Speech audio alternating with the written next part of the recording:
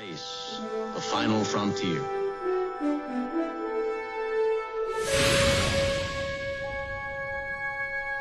These are the voyages of the starship Enterprise.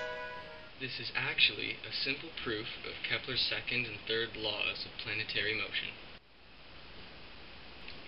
Kepler's second law states that the line joining a planet and a sun sweeps out equal areas in equal times. Here is a graphical representation of this law. As long as these two orbital periods are equal, the areas here and here will be the same.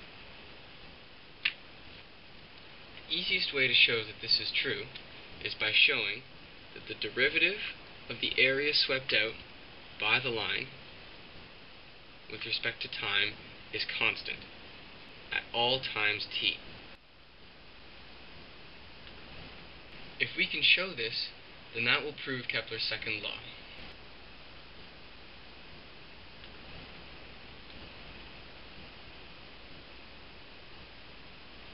Let us note the position of the planet with the vector r. The planet's velocity, v, is the first derivative of the r vector, and its acceleration vector is the second derivative of the position and the first derivative of the velocity. Let us also define a new vector h as the cross product between the position vector r and the velocity vector v. Shown here.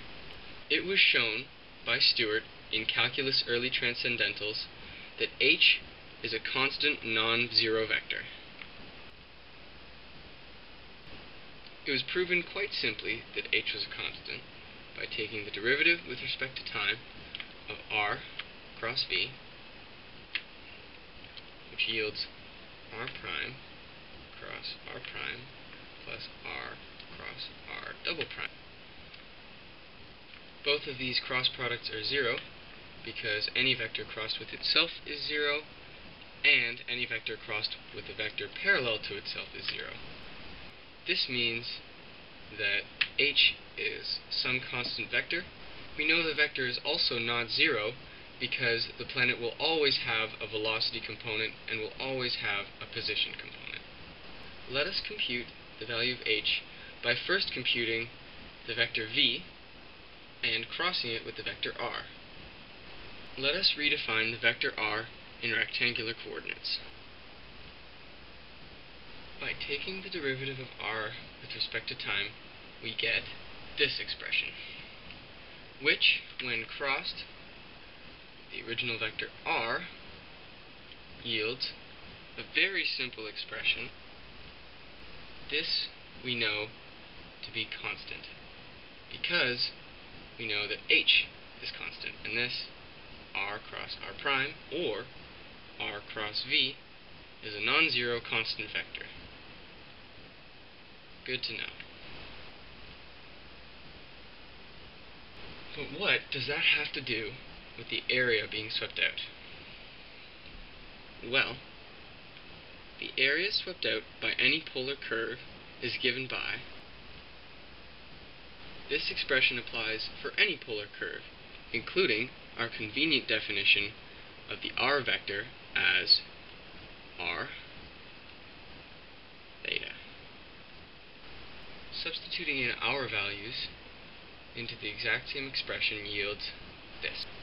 Let's make a variable substitution for time, because we are dealing with equal times, not equal angles. We know that an infinitesimal change in angle d theta is equal to the derivative of that angle with respect to time times an infinitesimal change in time, dt. We must also change the upper and lower bounds of the integral to go from 0 to t rather than from 0 to theta. Taking the derivative of both sides with respect to time yields, due to the fundamental theorem of calculus. Remember all the work we did before computing the value of h? Well, that all comes back right now. We've actually just proved Kepler's second law. Because the rate at which the area swept out is constant, any equal time will sweep out an equal area. Let us now prove Kepler's third law. The third law states that the square of the orbital period is proportional to the cube of the length of the semi-major axis, shown here. In order to prove this, we must find an expression for the square of the orbital period that is equal to the cube of the length of the semi-major axis times some constant. Remember from our derivation of the second law that the area swept out at time t is equal to 1/2 the integral from 0 to t of r squared d theta by dt times dt. Let's substitute in t equals t for the orbital period of the planet. Remember that the magnitude of r squared times d theta by dt is the same as the magnitude of the constant vector h, meaning that we can simply rewrite this as the integral from 0 to t dt. Evaluating the integral yields the magnitude of h t over 2.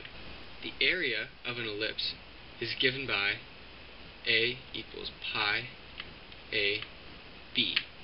B's, where b is the length of the semi-minor axis and a is the length of the semi-major axis. Pi ab equals the magnitude of h times t over 2. Rearranging to get an expression for t, we get t equals pi a b times 2 divided by the magnitude of h. Let's go out on a limb and define the eccentricity of an elliptical orbit as the magnitude of c divided by gm, and d as the magnitude of h squared divided by the magnitude of c. Multiplying the two together, we can see that ED is equal to the magnitude of h squared divided by gm. Here are two more equations that Stewart conveniently defined for us in this textbook. We now know that b squared over a is equal to ED, after making the appropriate substitutions and canceling everything out. Squaring our original equation up at the top yields, rearranging this equation here for b squared gives us, and finally rearranging this equation over here, substituting everything into the equation, proving Kepler's third law. I hope that you enjoyed this video and have a very Merry Christmas.